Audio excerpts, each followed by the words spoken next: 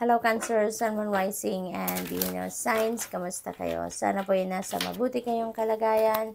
Welcome back po sa Star Tarot. Kung bago kayo rito, welcome din kayo. Thank you sa inyong support. I truly appreciate it. God bless you all. Cancer, pauna mensahe po ninyo ngayon ay angel number 0606. There is commitment, no? Coming your way. Yun ang papasukin ng iba sa inyo dito, Cancer. So there is loyalty, responsibility, truth, love, light, spiritual realm, growth, solutions, no? Na maaaring pagkakabalahan ninyo sa ngayon. Sabi dito, applying honesty and light daily is a fast track to creating a peaceful and meaningful life. It's how you find solutions and comfort, release worries by speaking your truth and expressing emotions regularly. So open up for the best is yet to come. Okay, so napakagandang mensahe nito. We have angel number 888. Napakaganda rin ng 888 because 8 resonates with material success. And it's triple, no? Triple. So, karma, sabi dito, karma is at play at this time. There is balance coming your way din sa ngayon, Cancer. There is finances na gaganda na siguro ang takbo sa ngayon. May tagumpay, may wealth na parating, no? There is definitely karma dito because what goes around comes around sa ngayon. So, kung anong klaseng energy ang inilabas ninyo in the past, that is what's exactly coming your way at this time. So, there is a lot of money coming your way, Cancer. So, napakaswerte ninyo pagdating sa pera, no? Fortune refers to more than just monetary and material success. Hindi lang yung swerte ninyo sa ngayon, hindi lang sa pera, no? Kundi pati na rin sa iba't ibang area ng buhay ninyo. Maaaring sa love din because we have also commitment sa business. Siguro din because we also have commitment. So siguro that refers to commitment in business as well. So, iba't ibang parte ng buhay ninyo dito ang dadatnan, no, ng tagumpay. So, if you don't appreciate the people also in your life now, you won't have them tomorrow. Kaya napakahalaga din na marunong kayong mag-appreciate, marunong kayong mag-acknowledge ng magagandang ginawa or tulong sa inyo ng ibang tao. This message encourages you to take personal responsibility and use it to realize your greatest potential. So, we have 0303 and taking chances, no? You're taking chances sa ngayon. At maaaring sa pagte-take chance na yan, parang lalabas kayo dito sa comfort zone ninyo, no? And maaaring yan na maghahatid sa inyo ng tagumpay, no? Success may come your way talaga sa ngayon. You will learn a lot, no? Of knowledge din siguro sa gagawin ninyo. There may be friendship na maaaring pasukin ninyo dito, bagong mga kaibigan siguro ngayon na makikilala ninyo.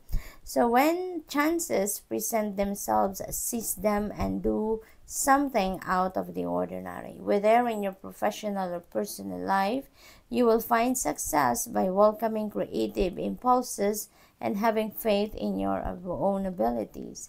Trust in chance and take risk on opportunities that could change your life for the better. So, maaaring yun talaga ang gagawin ninyo sa ngayon. So, we have angel number 333. And support, no? You will receive support. There is growth, there is creativity, joy, community, vision, and talents, no, na i-display ninyo sa ngayon. Seeing an angel number 333 is a sign that it's time to focus inward, work on your skills, discover your talents, and use your imagination. At saka, unleash your inner artist. Doing so will boost your self-esteem and sense of competence. It does wonders for your sense of purpose and contributes to your community. Ayan. So, napakaganda rin ito. Maaaring yan talaga din na magiging susi, no, sa inyong pagtatagumpay sa ngayon. We have angel number 222. Alignment. Napakaganda ang swerte ninyo sa ngayon, Cancer. You are in alignment with the universe. There are connections, no? New friendships, romantic relationships, family ties, balance, life choices, compromise, commitment, trust. So, napakagandang ganap ito sa buhay ninyo. Kaya siguro kayo magtatagumpay, ano, sa iba't ibang larangan dito because of of this, na you are in alignment with your purpose and with your destiny sa ngayon. Kaya the people that are aligned, no, towards you, ay makikita nyo na, nandiyan dyan na, dadating na, and maaaring yung mga taong yan na makakatulong sa inyo, no, patungo sa pagkamit ninyo ng tagumpay. So how do you move forward toward your life's true calling? Do what makes you happy, okay? Your enthusiasm is what keeps you going, so follow your interests. If it's picked by something, following these routes will help you discover your life's purpose. Ayan. So good luck, Cancer, and that's all I have for you for today. Thank you for watching. Love and light. Namaste. Hello, Scorpio, Sun, Moon, Rising, and Venus signs. Kamusta kayo? Sana po nasa mabuti kayong kalagayan. Welcome back po sa Star Tarot. Kung bago kayo rito, welcome din kayo. Thank you sa inyong support. I truly appreciate it. God bless you all. Pauna mensahe po ninyo ngayon, angel number 1414, light up. Okay, Scorpio. There will be mood swings, respect family, constructive outlook, quality dito that is going to be highlighted. Focus on your needs, desires, and hobbies. Everything is more accessible with a light attitude. You will be blessed with new opportunities, a new friend or addition to your family. Good vibes will speed up the process. So, napakaganda nito. Kaya kailangan lang na maging magaan ang pakiramdam ninyo. Tanggalin ang mga sadness, tanggalin ang mga low vibration feelings and emotions dito, because it can stand in between you and your happiness, between you and your success, between you and whatever is goodness na dapat ay parating sa inyo, Scorpio. So what else for Scorpio? We have angel number 1010. It's up to you. Sabi dito, it's time to put those long cherished ideas into action. So yeah, matagal na ninyong pinag-isipan, matagal na ninyong pinagplanuhan. Now is not the time to make more plans pa, kundi ngayon ang panahon para mag-take action na kayo towards the realization of kung ano man ang mga plinano ninyo, kung ano man yung mga ideas ninyo. So you will soon come into contact with appropriate individuals, circumstances, and resources. Eventually, you will experience joy as well as brand new opportunities, so trust in the process, So what else for Scorpio? We have angel number 1011. Take action. So definitely, magte-take action na kayo dito, or talagang yan ang panawagan sa inyo ngayon, mag-take action na kayo. Okay? There is hope, new beginnings, fresh start, talagang magte-take action na ang karamihan sa inyo dito, Scorpio, sa kung ano man ang inyong balak gawin, it's because may naghihintay na talaga dito na pagkakataon, parang yung mga taong makakatulong sa inyo, or even mga resources na kakailanganin ninyo sa kung ano mang endeavor na to, parang naka-line up na sila, para suportahan ka. So this is a call to action to move forward. The sooner you get going, the sooner you will accomplish what you set out to do. Okay? Those with patience will eventually reap the rewards of their perseverance. Kaya, patience is very, very important din dito as you start, kung ano man ang gagawin ninyo dito, as you start doing whatever it is that you need to do, para ma-accomplish ninyo mga gusto ninyong ma-accomplish. So you have angel number 0440, yan, the gut feeling, divinely guided kayo is Scorpio. Kaya napakahalaga na pakinggan din ninyo kung ano yung gut feel ninyo. Napakahalaga na gawin ninyo kung ano yung nararamdaman ninyo dito. Follow your intuition. Do whatever your intuition is telling you. Okay? So, follow your gut. It's more than just a feeling. Be real with people and focus on meaningful relationships. Remember, you also must bring value to the table. Treat others with respect, or else karma will bite your ass, yung ganun talaga. So, tignan natin kung ano pa ang ganap. We have angel number 2121. Energy levels, napakaganda nito. There is prosperity coming your way, harmony, journey, waiting, discipline, exaggeration. The opposite sex also are the things na yun ang pagpo-focusan ninyo sa ngayon. That day you're waiting for will come. Ayan. So, kung ano man ang ibang Di ba meron tayong panahon na hinihintay, meron tayong pagkakataon na hinihintay, and this could be it. Sabi dito, the day you're waiting for will come. Maintain discipline, you're getting closer to your end goal. There's no need to overextend yourself, so guard your energy to remain focused. It will pay off. It's a climb, not an elevator ride. Okay, so you really need to work hard, you really need to put your efforts, time and energy into something, at makikita ninyo ang resulta, makikita ninyo ang bunga ng inyong pagsisikap. Okay? So, good luck, Scorpio, and that's all I have for you for today. Thank you for watching. Love and light. Namaste. Hello Pisces, Sun, Moon, Rising, and Venus signs. Kamusta kayo? Sana po ay nasa mabuti kayong kalagayan. Welcome back po sa Star Tarot. Kung bago kayo rito,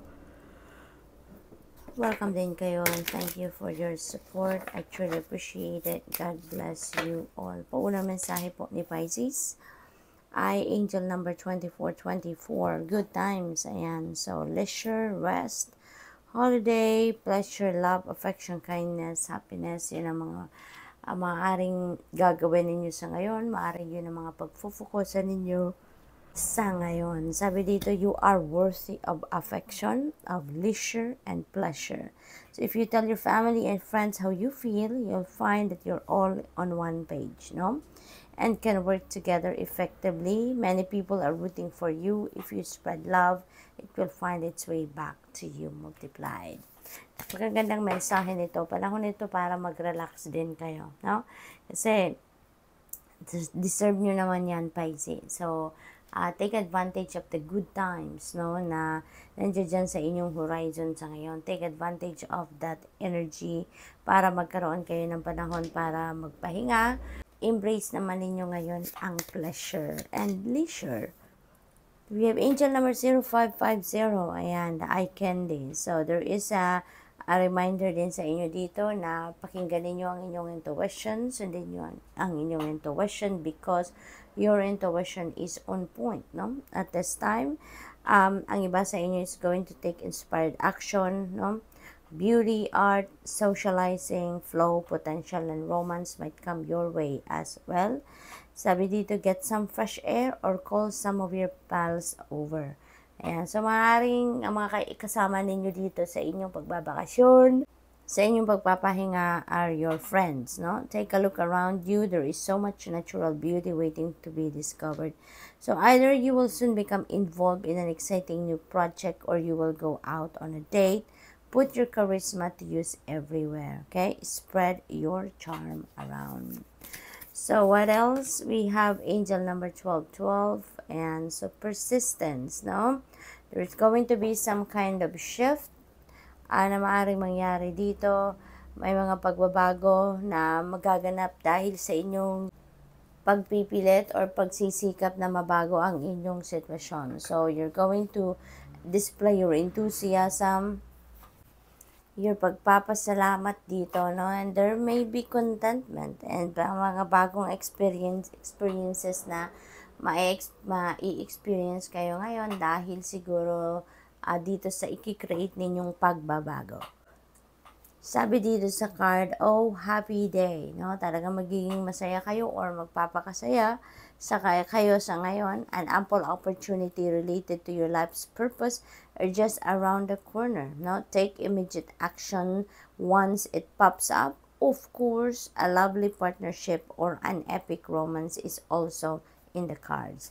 So, yan din na maaaring maganap dito sa ngayon. Maaaring merong mga love and romantic relationship na papasukin ng iba sa inyo dito, or any kind of partnership also is going to unfold sa buhay ninyo at this time.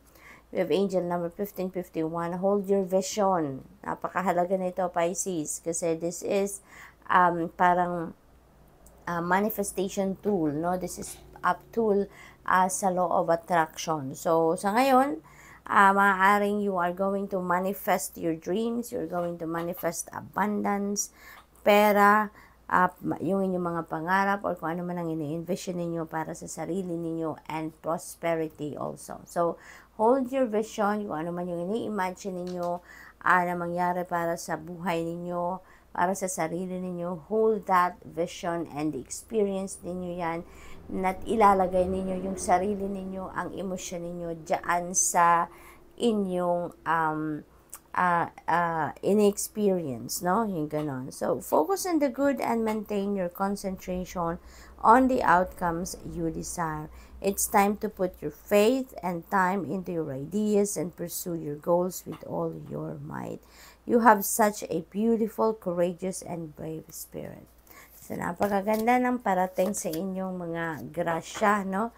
We have angel number 1441. Ayan, unique skills. Maaaring ito din yung gagamitin ninyo sa ngayon para magtagumpay kayo, para ma-manifest ninyo ang prosperity, abundance, and all the good things na maaaring dumating.